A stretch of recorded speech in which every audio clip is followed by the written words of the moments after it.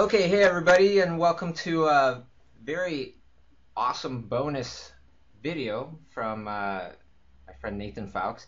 Um, Nathan, I saw this on your brand new DeviantArt account. Uh, if anybody's interested, DeviantArt, Nathan, your username is Nathan Fowkes Art hmm on DeviantArt. So I saw this very cool tutorial, and I want to talk to you about it. Maybe we can kind of elaborate. Where was this done? So this was done up in the Sierra Nevadas. It's the mountain range in between California and Nevada, kind of in the foothills leading up to it.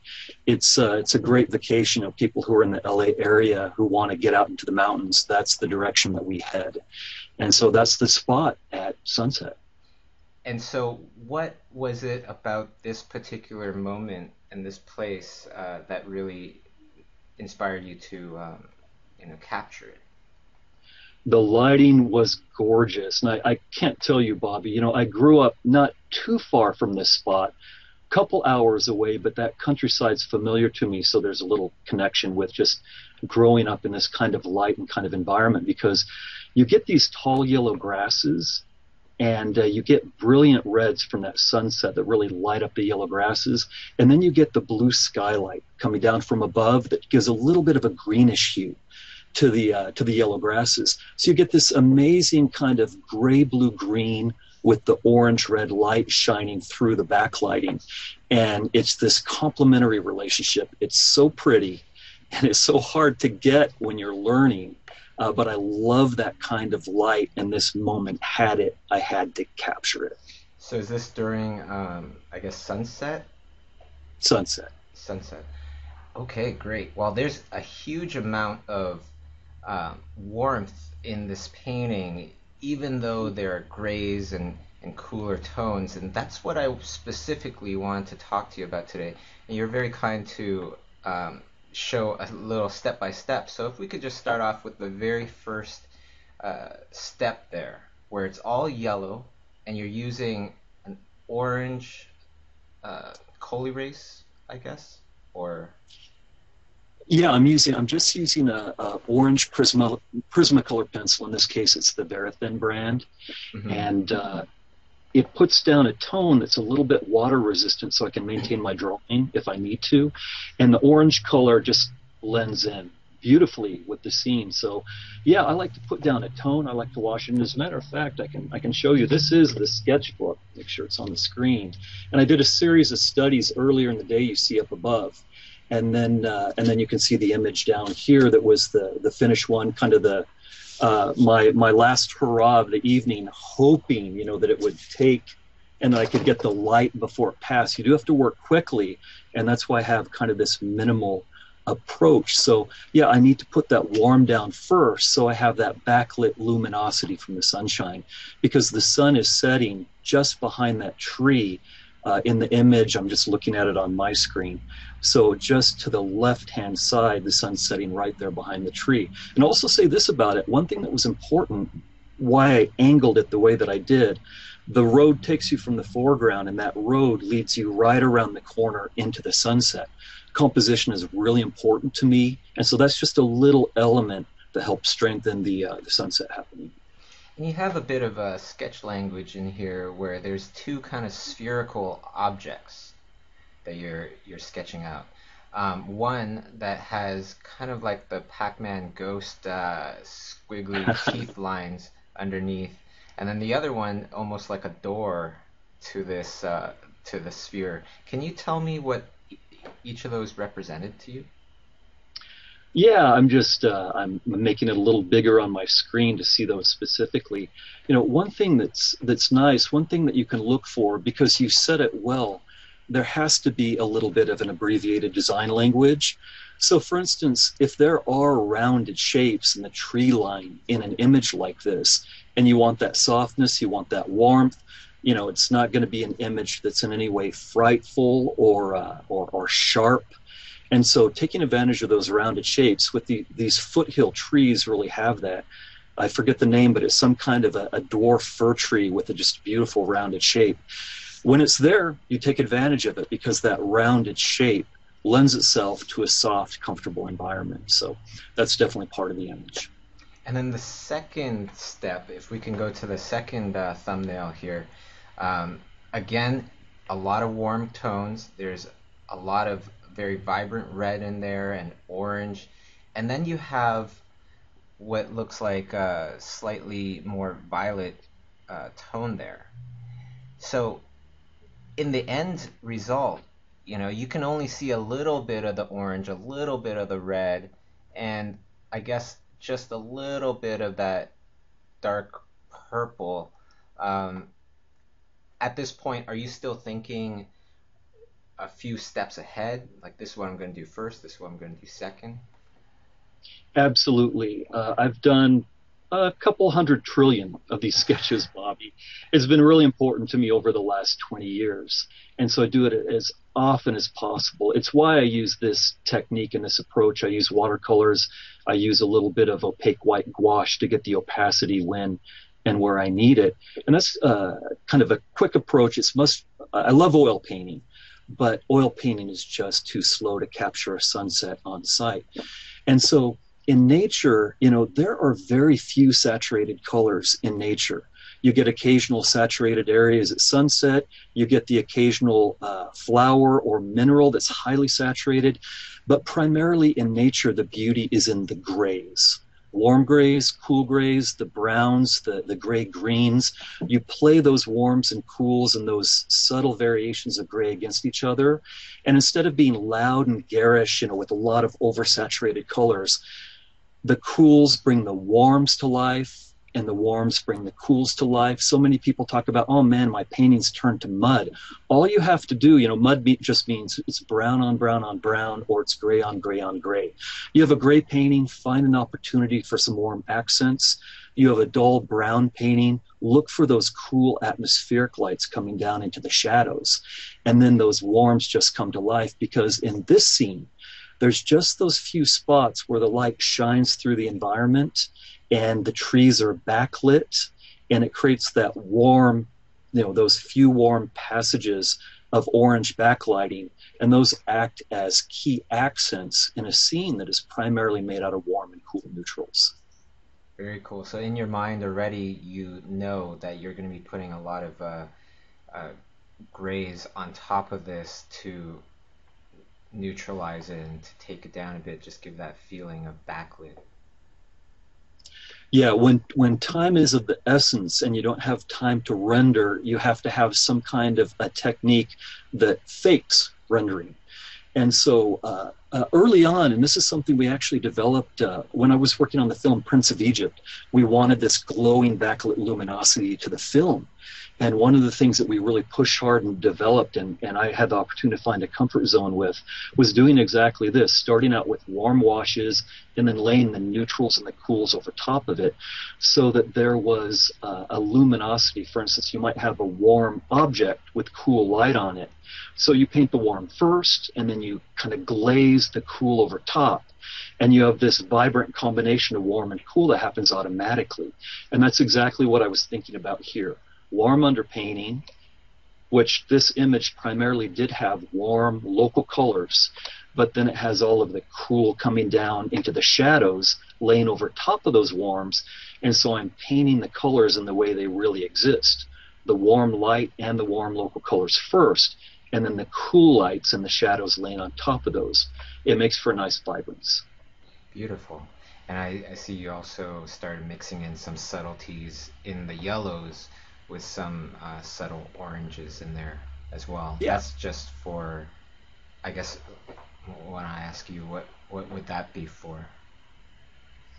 Well, just to maintain that vibrance. For instance, you see me laying those in first, and I lay them in much more saturated than they really need to be, making sure that the overpainting, this just comes from practice, and making sure that the overpainting leaves enough of that color. So I've got to start with something very saturated, knowing that it's going to get knocked down and knocked down and knocked down as I work. And then at the very end, then I take my opaque white gouache, I add some yellow watercolor to it, make sure it needs some warmth to it.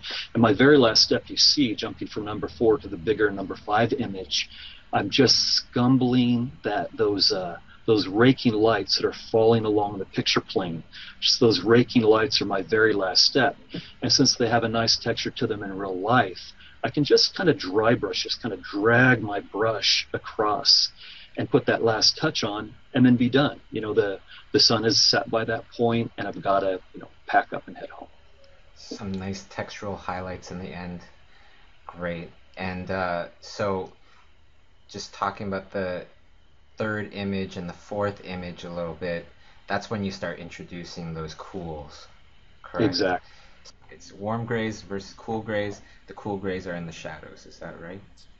Absolutely. So, for instance, the yellow grasses, I put the warm down first. That's the color of the grass, and then I just kind of wash. Sometimes I'll dry brush if I need texture, want texture, or if I want it to be a little smoother or less demanding. If it's a less important area, I'll just put a glaze. I'll just glaze a cool right over top of that to suggest that cool light coming onto it. But one of the things to really watch out for that I notice with a lot of my students, one thing they miss is the deep darks. The temperature is actually critical in the deep darks. As we talk about where the warms and cools are, and follow up with your question, that's the most common thing that's missed.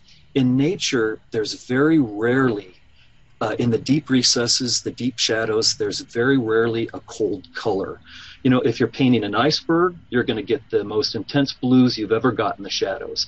Other than that, you're doing a crevice between a log and the ground. You're doing a drop shadow from a tree. The deep shadows are almost always a dark, warm color. And if you lose that, it's almost as if you've let the lifeblood out of your image. So that's one spot that's commonly missed, where a warm temperature is critical. Wow. Okay. And why is that? Why did those dark tones get warm? That is a good question. I guess it's enough to know it and observe it. It's very rare that the actual local color. I'll put it this. This is what I do know for sure. It's very rare that the local color is cold. I'm trying to think of any time in nature where a deep shadow would be made by an object that is blue or blue-gray. Maybe there are some granites that are quite cool. But any light that gets in there is going to be bounce light. Any light that's able to shine into that shadow. And bounce light is inherently warm. I don't want to get too far into physics, and I'm not an expert, so I shouldn't get too far. But when light hits a surface and then bounces, it loses energy. And it loses energy in the form of going from shorter to longer wavelengths. Most of us, pretty much all of us, are aware that longer wavelengths of light are warmer wavelengths. Shorter wavelengths of light are cooler ones. So between local colors typically being warm, I don't know, a brown tree trunk or earth or something, and any bounce light that's able to get in there, they typically lean towards the warms. Great. And your final kind of move when we're looking at your final image, it seems like you've saved the brightest tones for last, kind of like the icing on the cake, and you start to vary up a lot of your darker tones with some subtle variations of color. Is that right? Absolutely, yeah. It's kind of the fun point because if you do your job right, you have a composition that's working for you, and then you kind of put the icing on the cake. And if you put that on last, it sits right on top of everything else. There's no rule that you have to do your lights last. Sometimes maybe for certain circumstances you wouldn't want to.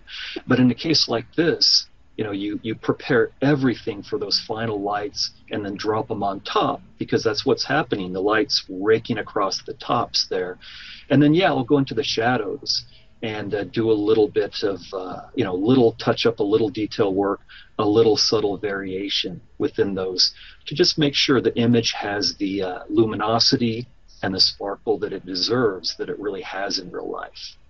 Now, with plein air painting, there's so much to learn. There could be a whole entire course on it. I hope there is a course on it in the future. But in this specific case, with a backlit sunset environment. If people want to try this at home, I guess to distill the steps here, we first start off with very vibrant, warm tones. Bring And in, maybe, and maybe, Bobby, we could take a quick step back sure. because people are always asking about the materials. And I can just say I grabbed, what I do is I set everything up so it's convenient. I have a little fanny pack, straps around my waist here, and everything I use fits inside of that. And so I have, I have a little watercolor palette. Here it is. And I use a brush. I actually use brushes that are quite big, like this. And I don't know, we can put a link or something to a materials list. But people are kind of shocked, because my paintings are typically, they're small. They're this big. I use a sketchbook about this size. And I'll just grab an image that might be relevant. So, my sketches are quite small. But I still use a 1-inch brush that's this size. Wow. And it lets me quickly block in, speed is of the essence for this kind of work when you're trying to capture the momentary effects of light and atmosphere. And so I can quickly block in big passages, or I can use the corner as a chisel tip and just get little fine details with it. So the 1-inch brush and the 1/2-inch brush are key for me. And I just use a heavyweight. This is a sketchbook. It's made by Canson. I have a materials list we can put a link to somewhere for everybody. But it has a heavyweight kind of a brown craft paper that's a nice ground to work on.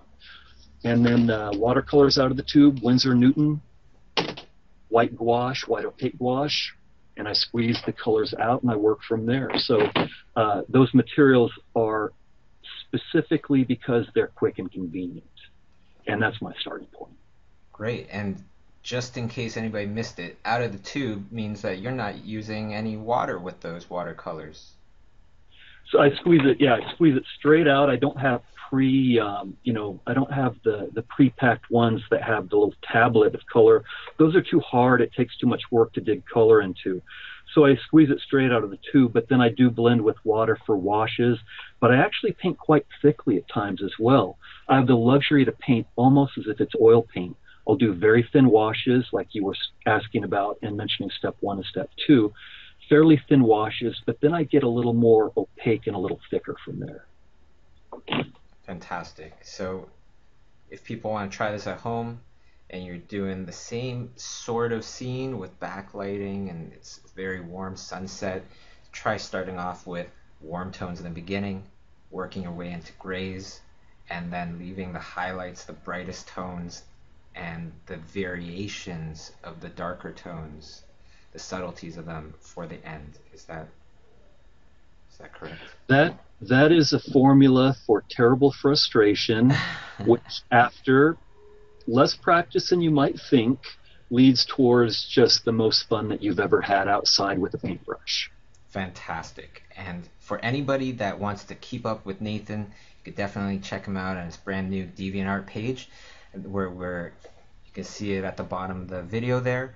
Or if you'd like to learn from Nathan, definitely check out all 3 of his classes. They're all amazing, great classes. One is designing environments with Nathan Fowkes. One is dealing with designing with color and light. And the last one is pictorial composition. 3 fantastic courses that will surely upgrade your level of art dramatically as far as I've seen with your students. So thank you so much, Nathan, for taking the time. Well, Bobby, thank you. I love teaching my schoolism classes, so I'll either see everyone there or see them online at my social media. Great. Thank you very much. Thanks, everybody. Thanks, Bob.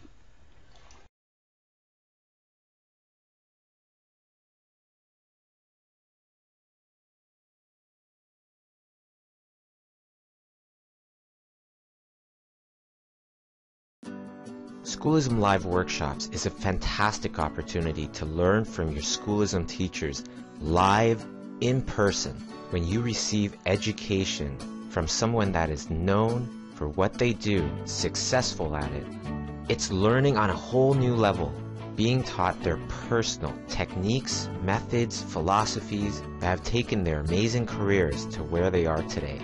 The experience of going to a Schoolism Live workshop is truly education evolved. Yeah, and the thing is that I want to tell you is that I had no idea how to do any of this stuff, and that's what I want to say to you guys, is that you don't need to know the end result of anything. You just need to get it started.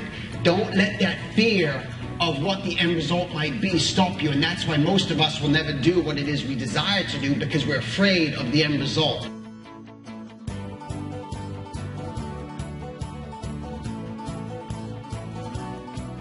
So people are saying, they're looking at a person and they're saying, okay, I want to capture that idea with an image, right? So this might be something similar to what the cavemen were doing, right, when they're trying to depict a person.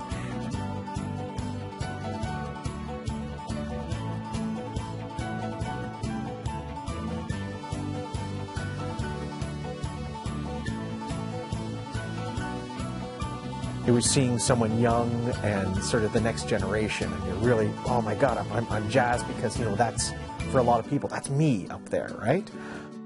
Even as a working professional, you have to stay sharp. You have to keep evolving, keep learning. Because our industry is evolving. And for artists to keep up, or better yet, get ahead, the best way to do that is to learn from the people that are already there. Kevin Lima, and then, of course, Academy Award winner Brenda Chapman, powerhouse couple. Biggest thanks goes to them. Can we give them a big round of applause? Creativity is problem solving, meaning you have to get to the very heart of the problem before you can even begin to solve it. Hi, I'm Katie. I came all the way from Michigan to come to the Schoolism workshops today, and I'm so glad I did. They were amazing. I learned so much. Very interactive, and picked up some great tips, and I hope they continue to do more of them because I'll be coming back. Come check us out, and stay tuned as Schoolism Live Workshops visits a city near you.